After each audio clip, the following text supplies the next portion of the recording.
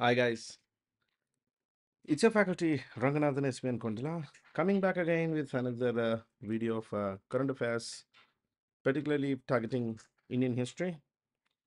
In this series of videos, I've been covering the current affairs of the last 10 months, which are important for your prelims, which is going to start very shortly. The exam which is going to happen very shortly now. I cover different dimensions, different historical perspectives, Indian history, art and culture, everything is covered in these series of videos. Now, I teach on Unacademy. You can follow me on Unacademy. Just follow my user ID @Shrivanar, and you can find me live on Unacademy. Plus, subscribe to Unacademy Plus, and you can always follow me on Unacademy. Follow this YouTube channel, and also do see my special classes for MCQs. Now, let us discuss today's first topic, that is the Treaty of Alinagar, or commonly called the Alinagar Peace Treaty, which was signed in 1756.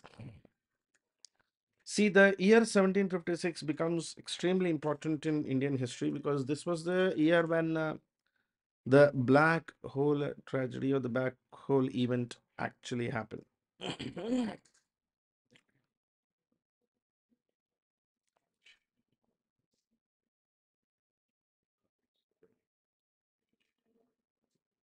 East India Company, who obviously had a settlement in Bengal,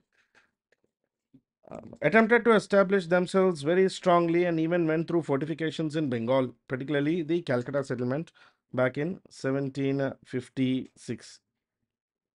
Now, the problem was when East India Company was trying to do this fortification of Fort Williams, they did not care to take permissions from the British before doing from the Nawab of Bengal. Sorry, from the Nawab of Bengal before doing the fortifications. Now, given that they did not take the responsibility to take permissions, the Nawab did not like this even quite good, and so Nawab of Bengal, Nawab, at that time Nawab was Nawab Sirajuddaulah, sent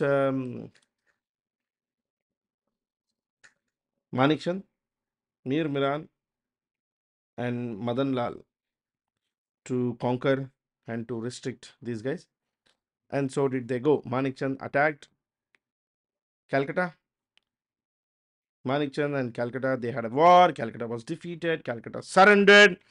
Unfortunately, approximately somewhere about 140 people, 40 British officers were arrested. They were put in a small room, confined to a small room, and when left there for the night, the next day morning, about 123, 24 people died.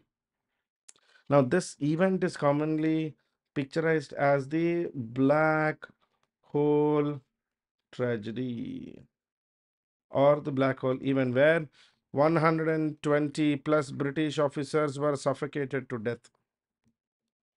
See, killing British officers was never the intention of Sirajuddaulah. It just happened. It was never the purpose, it was never the intention, it just ended up that way. So, in order to resolve this issue, Nawab Sahib, the Nawab of Bengal, Sirajuddaulah, came to Calcutta, did a peace treaty or a peace agreement with the British. That peace agreement, which attempted to establish a momentary peace, was known as the Alinagar Peace Treaty. The Treaty of Alinagar basically strengthened the position of British in Bengal. It also, in a way, laid the foundations of Plassey. Now, why it is called Alinagar is after conquering Calcutta, Manikchand and the Nawab of Bengal renamed Calcutta with the name Alinagar. That's why, since the treaty was signed in Calcutta, it is called the Treaty of Alinagar. Alinagar is the Nawab's name of Calcutta. The treaty was prelude to the British seizure of Bengal, British conquest of Bengal, or British occupation of Bengal. Okay. Now, it was signed on the 9th of February 1757 between the British East India Company, represented by Robert Clive, and the Nawab Sahib, Nawab of Bengal, Nawab Sirajuddaulah. Alinagar remained a very short-lived name of Calcutta by Nawab after it was captured. And according to this treaty, before this treaty, the Nawab had taken complete control of Calcutta. Calcutta was a British settlement established by Job Charnock after he purchased the territories of Kalikata, Sutanuti, and Gobindpur.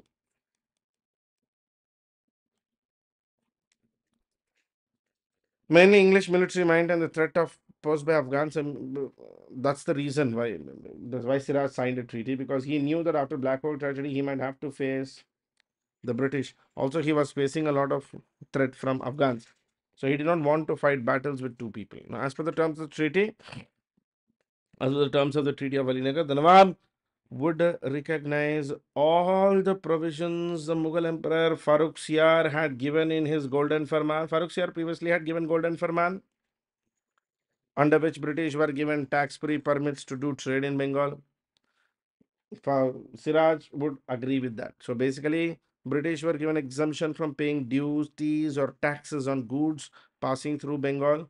British were also permitted to fortify Calcutta, mint coins in Calcutta, do everything that they wanted to, further expand the fort. So basically, the main important terms were British were allowed to mint coins, British were allowed to keep their army in Calcutta.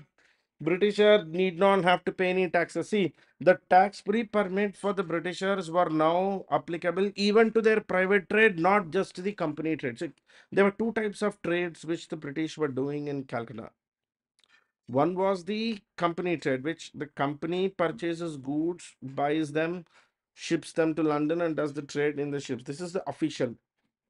Then there is also this private trade. So company merchants themselves buy goods, obviously in a smaller quantity per individually, and use company logistics to send the goods to London.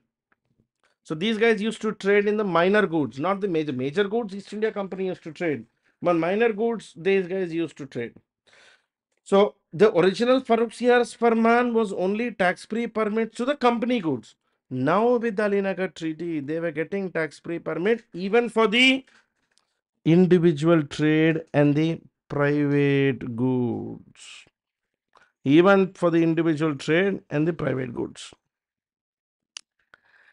Also, Fort Williams was to become company property. The signing of treaty was one of the events that eventually led to the famous Battle of Plassey, because the signing of treaty actually gave that support and sovereignty which the company needed to be prepared for the battle. See, Robert Clive had the intention to fight Siraj-ud-Dawla and removing him. That was of no consequence. He knew he wanted to get rid of Siraj-ud-Dawla, but before he could get rid of Siraj-ud-Dawla, Clive wanted to ensure that he is actually in a state where he could get rid of Siraj-ud-Dawla, and he successfully did. The Alinagar Treaty literally made Nawab sign peace with English, but at the same time, the Nawab had to restore English to all their former privileges. In fact, during part of this treaty only, the Nawab eventually was surrounded by a web of intrigue or web of conspirators who were pro Robert Clive. Mir Jafar became Mir Bakshi, the commander in chief of Nawab's army. Manik Chand, the actual guy who defeated English in Calcutta, he became the officer in charge of Calcutta. Amir Chand was a rich merchant who was actually a pro-British but made part of the Nawab's cabinet.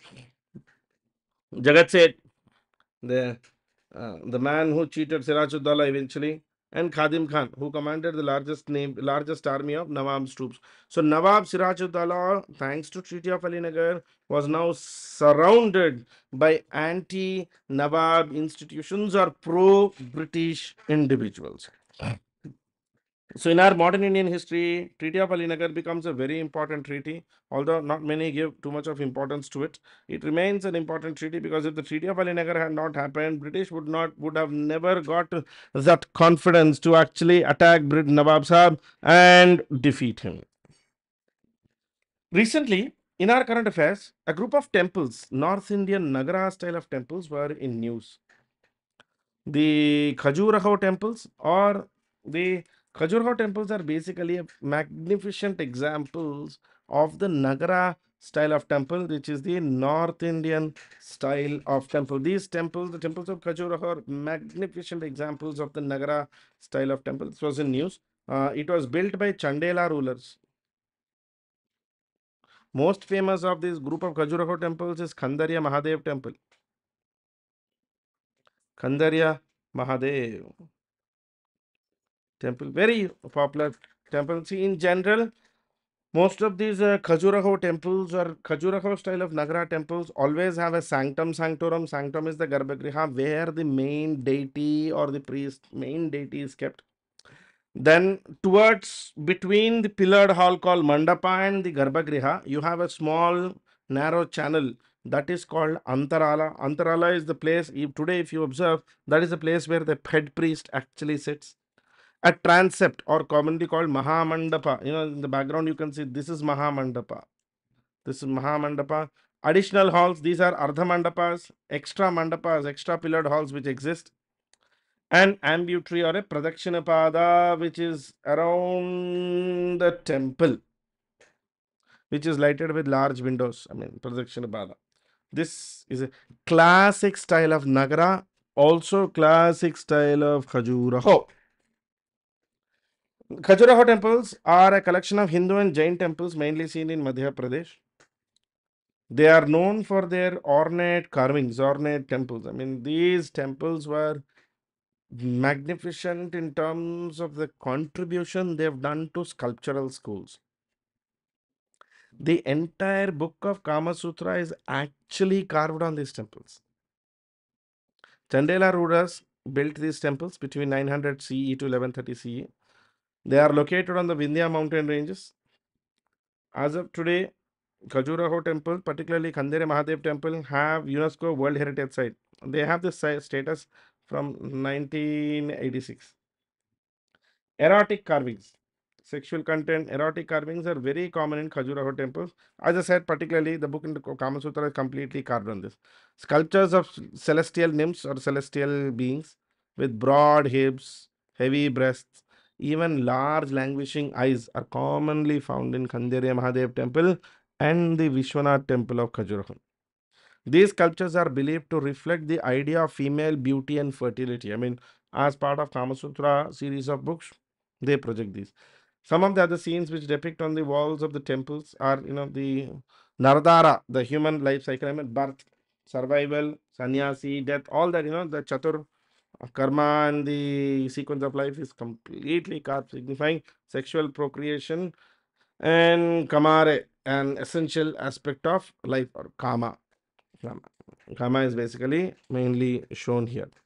The major focus of the temples, study of the Khajuraho temples have always been on sculptures. I mean, even today, Archaeological Survey of India, historians, archaeologists of India, everybody have actually invested more time and effort on the sculptural traditions of the temple because the uniqueness of this temple is no part of the temple is left without carvings. The inner walls, the outer walls, the upper walls, the roof, the shikara, the vimana, the mandapa, every part of the temple is carved.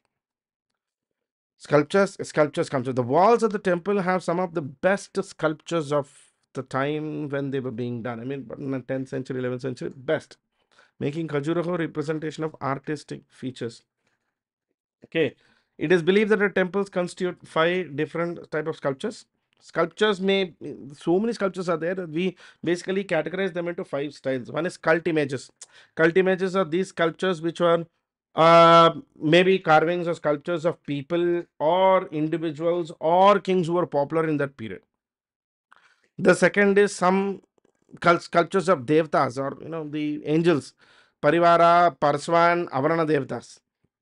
The third one we see Apsarasas and Surasundaris, this female ordained beauty, the beauty aspect of female. Apsarasas or the angels, female angels, they are carved. And then there are also secular sculptures in Khajuraho with miscellaneous themes like dancers, musicians, disciples, domestic scenes, you name it, they had it. Everything is there. And then mythical creatures. Vyala, Sardula, things like, I don't know if you know what is a chimera. Chimera is like a single animal with a goat with 3 heads. Those are also beautifully carved in Khajuraho temples. One of the first, earliest, and oldest mentions of Khajuraho's group of temples are given by Abu Rayyan al-Baruni in 11th century, 1022, and even Ibn Battuta, the Moroccan traveler, also talks about it. Dharma, Artha, Kama, Moksha. The four Purusharthas are clearly reflected in the Khajuraho school of temple.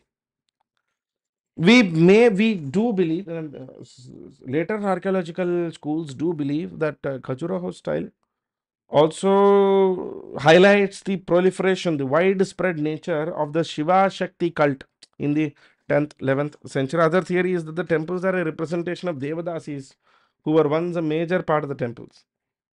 Khajuraho temples themselves, we have divided into three groups: the western group, the eastern group, and the southern group, depending on the number of sculptures, size of the temple, and the material which has been used for these temples. So, Khandariya Mahadev temple is even today considered the best of Khajuraho style. The next, the Khajuraho kingdom, Khajuraho school was largely developed by Chandelas. The Chandela emperors who ruled central India from 10th to 14th century.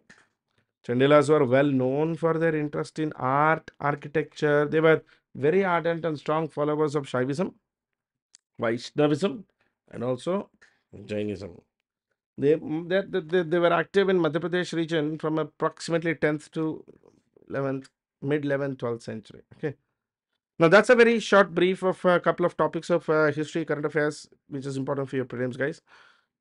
Do follow me on Unacademy and subscribe to Unacademy Plus, unacademy.com/Shrivanar.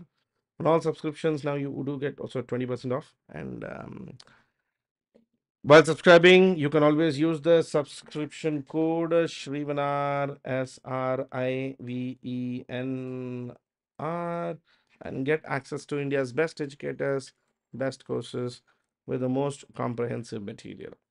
Keep following this channel, guys. Shortly, I'll be coming with the next video. Thank you. You have a nice day. Bye bye.